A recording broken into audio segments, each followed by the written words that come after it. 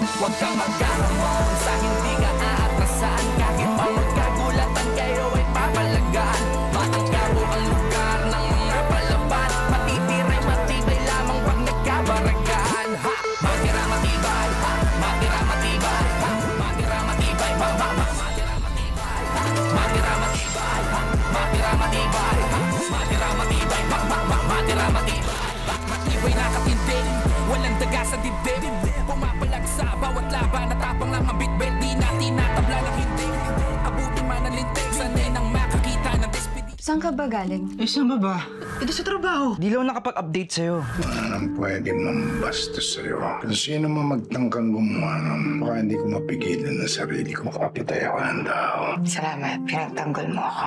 Nagkaroon nga ng riot dito kagabi, tapos pumalpak pa kayo! Sige, dalhin sa ospital niyo yan! Sana maawa sa akin, Diyos. Sana pakinggan niya panalangin ko.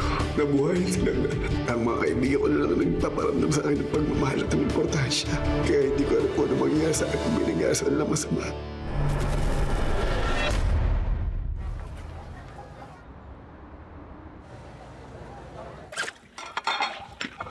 Hello?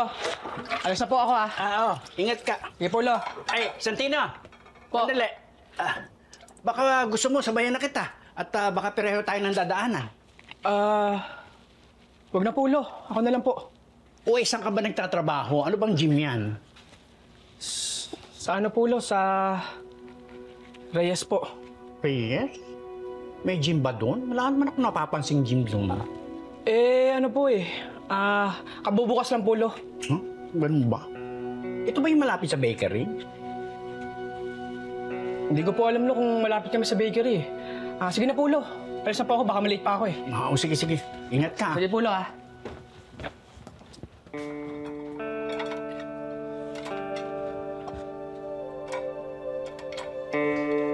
Gym sa Reyes? Kapasyal nga doon para makakita ako ng mga macho. Morning, Pulo.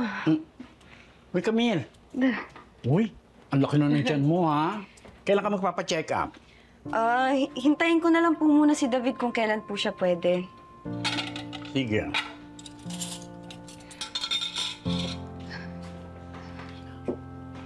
Ay, Camille. Ang alam ko, pwede ka magpa-check up sa center. Pero kailangan agahan mo dahil maraming tao ron. Sige, Pulo. Tignan ko po kung kailan po ako pwedeng makapagpa-check up doon. Dapat agad. Magpa-check up ka. Ha? Teka, ikaw na muna bahala dito sa bahay at pupunta na ako sa palengke. Huwag mong kalimutan, magpa-check up ka. At masela niya ang pagbubuntis mo. Kung ganyan-ganyan din ako nung araw. Joke. Ay, ang bata. Sige, Pulo.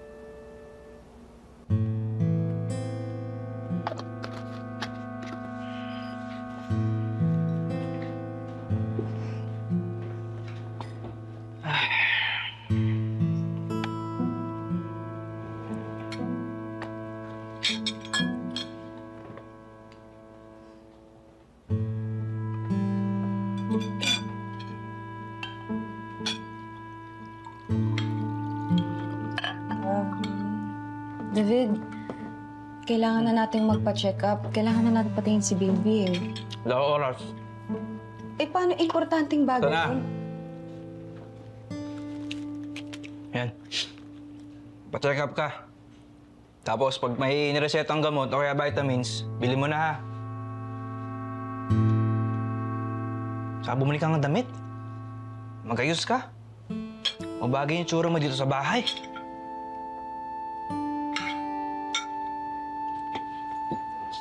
Ayun ako.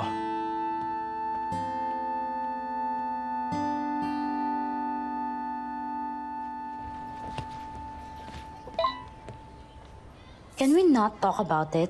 Nakakahiya yung ginawa mo sa akin. You just left me there. Sorry nga. Pwede bang magkita tayo mamaya? Babawi ako. Promise.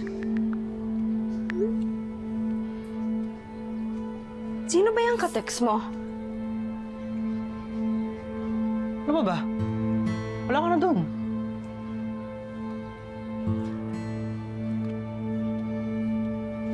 Patingin. Trabaho lang yan. Patingin ang phone mo. Ba't ba nangingilam ko na naman? Kung wala kang tinatago, ba't ayaw mo ipakita? Ba't nangingilam ko na naman, Camille? Bakit ka? Akin na nga, patingin nga eh. Ano ba yung Sino ba yung ka-text mo? Patingin sabi! Di ka titigil? Patingin nga eh, akin na! Camille! Patingin Di ka nga! titigil? Ha? Patingin nga, David! Sabi, patingin ko, wala kang tinatago. Akin na!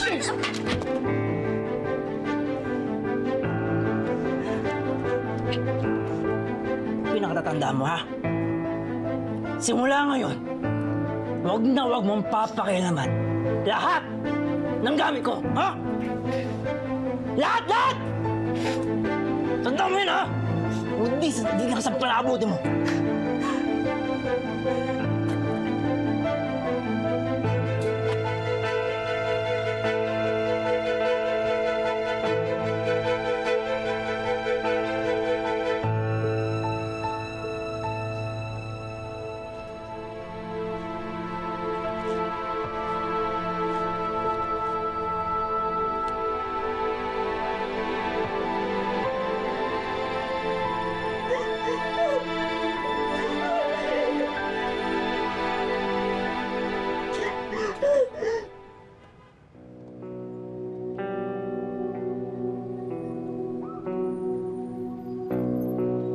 Michael!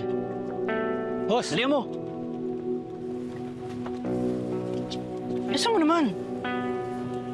Yan, boss. Walang gasgas yan, ha? Pantay estrado yan. Dapat lang, nagbabayad ako eh.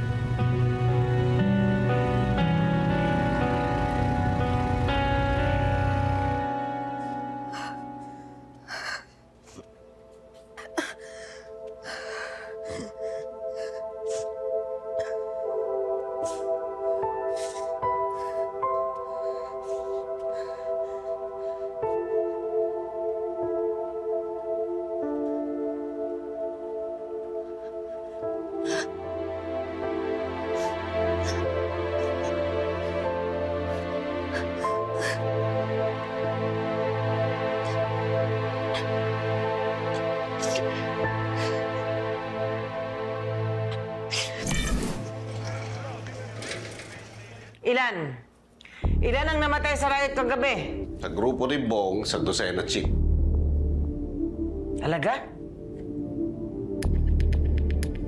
Sa grupo nila Tanggol, ilan? Wala eh. Lahat ligtas. Talaga? Ganito gawin mo. Yung mga sumabit na tao ni Bong kagabi, ihalo mo doon sa mga namatay sa riot.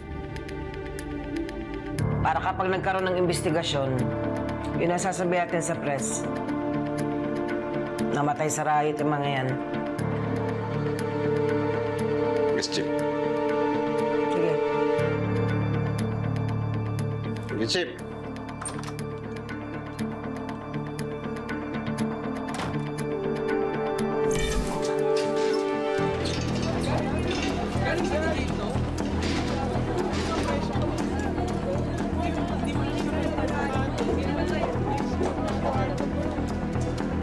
Asan na yung mga pasyente?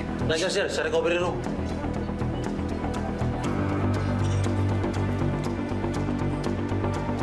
Every 4 hours, tapos yung antibiotic every 8 hours yun, no? Yes, sir. So yung sero nila, check mo rin, baka nauubos na, ha? Kamusta po ang lagay nila? Maayos na po ang lagay nila. At yung iba pong pasyente? Yung iba pong pasyente, hindi na po kinaya. Yung isang maliit nasa ICU, critical. Ano pa ba nangyari sa kanila? Kasi Doc, nagkaroon ng gulo kagabi. Nagkarayot. Hindi namin agad napigilan dahil nilak nila ang kulungan. Doc, mayroon pa kaming ibang mga kasamang dumating. Nakasama rin sa gulo kagabi. Baka pwede pong tingnan sila. Sige po, gagawin namin makakaya namin. Excuse me, sir.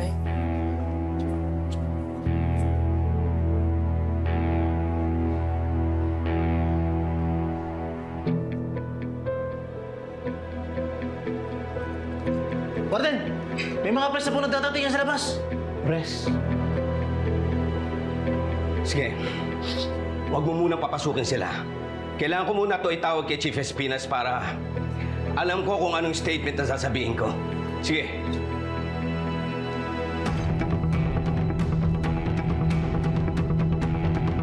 Dala kayo! Sige, pwede pumasok.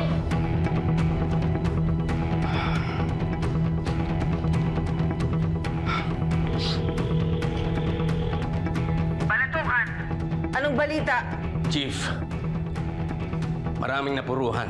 Pero itong mga kasama ni Tanggol, nakaligtas. At yung maliit, critical, 50-50. Si Bong, Si Nabong kararating lang, ginagamot na. sana mamatay na siya. Dahil kung hindi, ako ang papatay sa kanya sa kapalpakang ginawa niya sa pinapatrabaho ko sa kanya. Chief, paano yan? May mga press sa labas eh. Ano bang gusto niyong statement na sabihin ko? Ano pa? E di sabihin mo, Riot, normal naman na nangyayari yun, di ba? Sabihin mo, pinlano ng mabuti. Pinadlock ang mga pinto, ang gate. Hindi tayo nakapasok para sa rescue. Kaya maraming nasaktan at namatay. Sige, Chief, gagawin ko. Sige.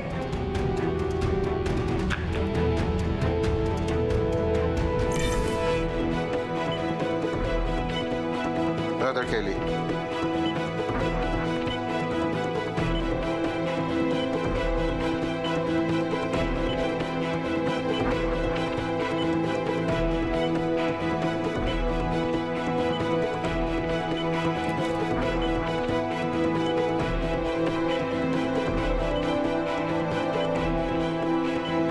Punch.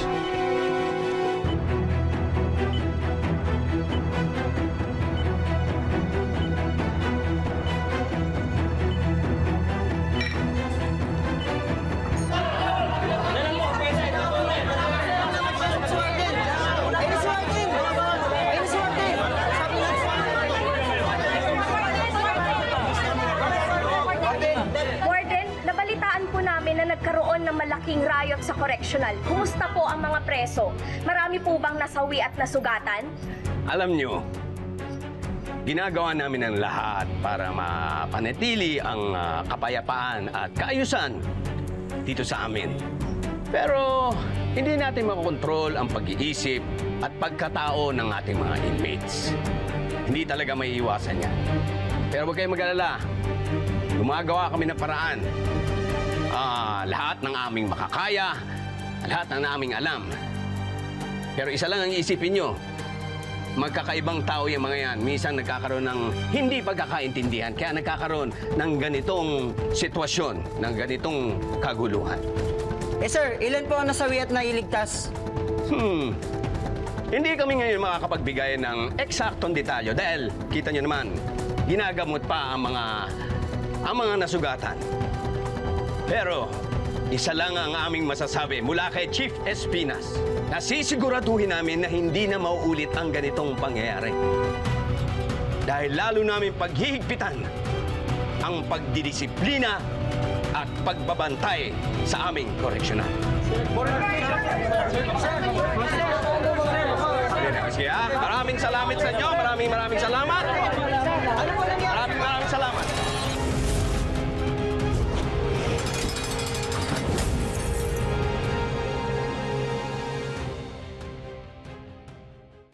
Kapag na-miss mo, pwedeng balikan. pwedeng panoorin ang videos at playlists na gusto mo. Like, comment, at ishare ang videos kasama ng lumalaki nating pamilya sa online world. Kahit kailan, kahit saan pa, forever tayong kapamilya. Kapamilya Online Live.